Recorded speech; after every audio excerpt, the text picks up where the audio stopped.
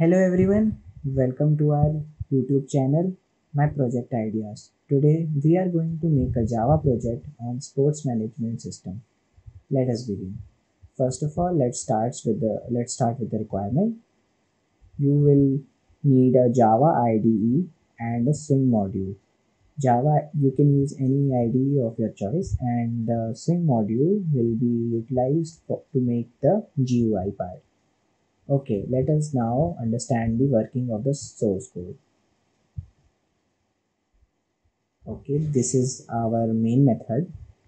I am calling, I'm making a new object of the sports class. Okay, let's see our sports class. This is our sports class, and I have made a form over here. Design this form. To create one, you can go over here in the package, right click over here, click on new, Swing UI Designer and GUI form. Then these form can be designed by the J buttons over here and the panel. Name this panel.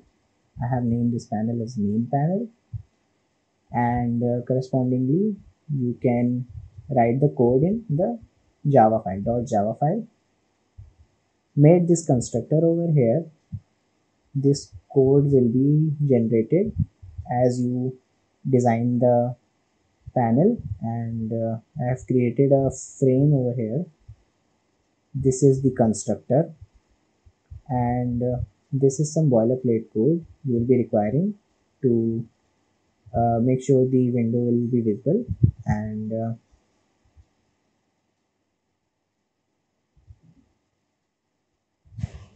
okay, and this is the listener of the button. This over here, I have created the listener. You can create one. This is the listener of the next button, infrastructure button, and this is for the staff button. Okay, let's make these classes too. I have made three classes, name as staff, infra, and sports data. Let's look at them. This is my first class, which will be sports data. I have designed it, and I have used over here is JTable. You can find it from here. And before adding the JTable, you need to first add the JScroll pane, okay, to make it scrollable. I have added this button so that it can be redirected to the main screen. Similarly, you can create the staff and infrastructure, and then I have created the constructor, and in constructor I have made the frames like in the previous classes. Similar code, this is similar code, and use panel. Okay, name the panel first. Use this panel here, this one, and I'm going to explain about the method table data in a minute. Let me show you what's in the listener. Okay, what I am doing here is disposing the frame. Okay, as soon as you click the button, this home button, what will it do? That it will remove the frame, the screen, and then create a new object of the sports class, which is our main screen. Okay, I have provided the similar code in the staff file, staff.java and infra.java. Okay, let's jump onto the main class.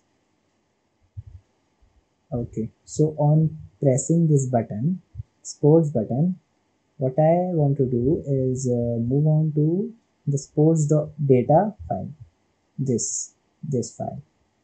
Okay, so what I have done here is dispose the main screen and then created a new object of the sports data. Okay, and similarly did this in infrastructure button and in staff button. Okay, and what we have here is the main method of uh, showcasing the table data. This I have stored in the database in the SQL. Okay, to connect it, first you will be requiring this line. Okay, and then build the connection from this. Do mention your database name, the username, and the password. Okay, and then on creating one, let's run this line create statement. Then this one result set, it takes the query, which is I am selecting all from my table name I will provide in the class which I will be using to display the data.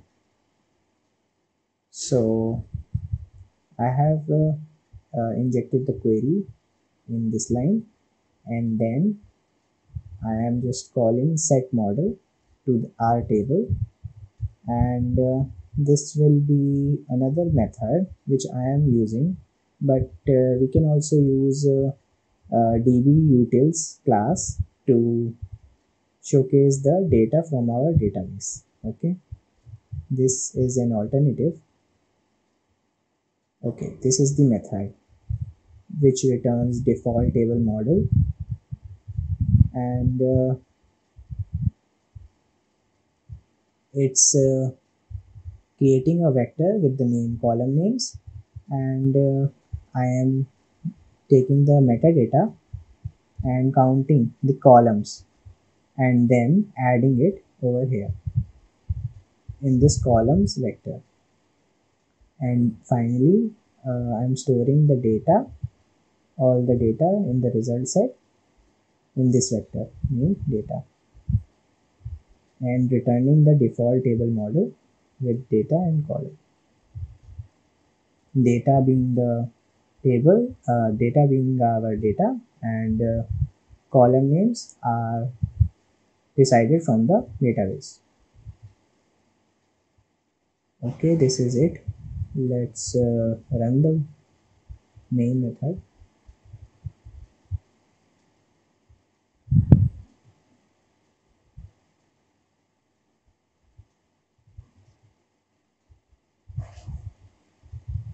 Okay, on clicking it, it removes that frame and introduces a new frame. This is the information that I have stored in the database, and on clicking it, it will return to our main screen. Similarly, all buttons work good.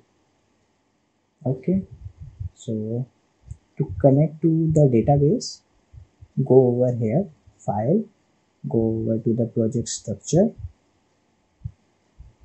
in the libraries, in modules. You need to add a file, a jar file, this mysql.connector over here, and then click on apply. Okay, it will add the connector to your database. I hope you understand the working of this code. Thanks for watching. Subscribe to our channel for more interesting project ideas.